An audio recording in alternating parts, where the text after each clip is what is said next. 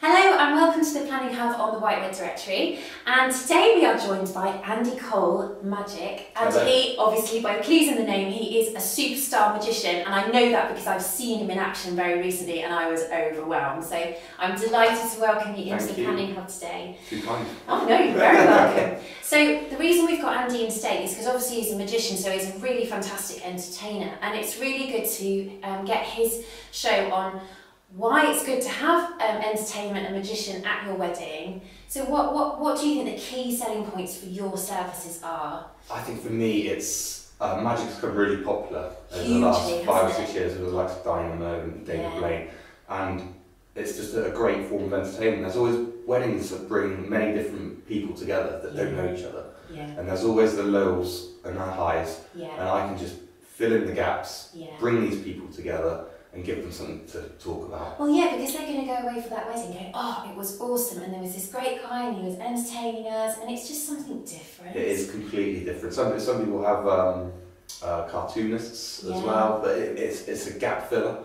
and there's various times I can do that and entertain during the day. So when would you say the best times are to have somebody like yourself along? So when I get a contact through my email or Facebook or something, and people say, oh, when we're not sure, what do you think? So in my experience, I've probably sort of 60 weddings a year, and for me, I think the best time is during the drinks reception.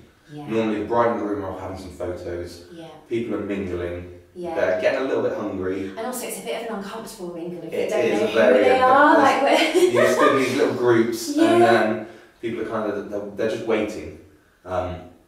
The bride and groom probably off having their photos done, so I can just go in, start, they all come back from the church, and I can just go around the groups. It normally lasts about an hour, hour and a half, literally until the bell rings, and then they're all seated. Or the other option I do is during the wedding feast. So when people are eating, and table hop, and just go table to table in between the courses. Oh, fantastic. Or both if people want.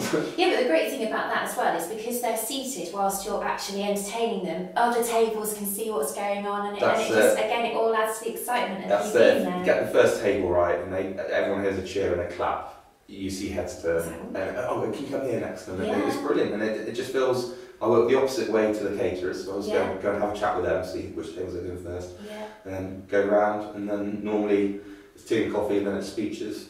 I'll always do something very, very special for the bride and groom. Oh, I bet. Very special. To get your best trick out. My favourite, mine is, thumping off trick. No, that's for the kids. That's for the kids, yes. But you're not a children's magician. I am not. If people do want a children's entertainer, then I do know some brilliant guys that do that entertain children.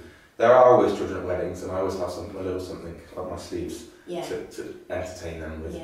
Because you've always got your sleeves up, it's the 80s look. No, I'm joking. It is because I work with I can do it with my sleeves down, but I always get, it's up your sleeve, you're hiding something. So now it's a no-brainer, and no, I like it. It looks like you mean business. Alright, I'm serious. It's a 1980s look.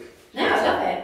No, I think it's fantastic, and the weddings that I've worked on where we've had a magician or like a caricaturist, as you've said, they've always actually been the most successful.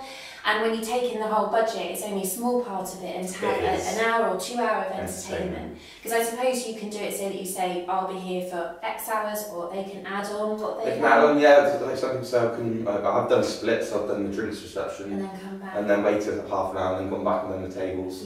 Or gone into the evening when lots of guests are around. Yeah, definitely, and also it's quite good if you've got an early wedding when you've got a later after the wedding breakfast as well. So to save people going home, because you don't want that to happen. So that's always been these big houses where people stay. They are kind of.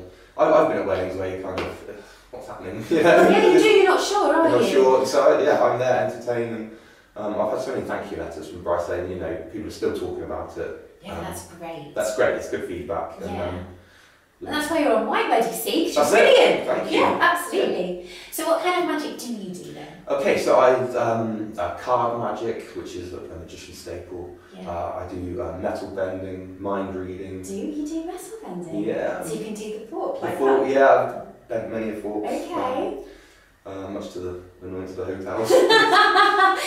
Oh well, Oh, goes with it. Collateral. It's a spare, yeah. Yes, mind reading, pickpocketing is my favourite, especially walk around, watch stealing watches, comedy, everything's returned. Yeah. I'm so you haven't got like a vault of, yeah. No, all these trinkets. I never get booked again. No. Money magic, coin magic, yeah, mind reading. Because you've got a great YouTube channel as well. Thank you. Yeah, so there's some really great videos that he's got on there. You should have a look because they're really, really good.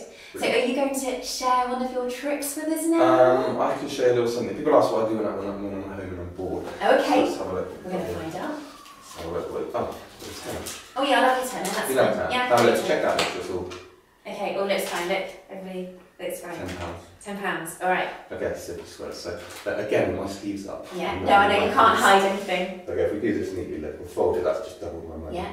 If we increase it, you should do that. Yeah. You give it a little gentle, little twist like this, little magical blow, and we do end up with. That doesn't look like a tenner. A cool Whoa! £50 note. Whoa! This is brilliant!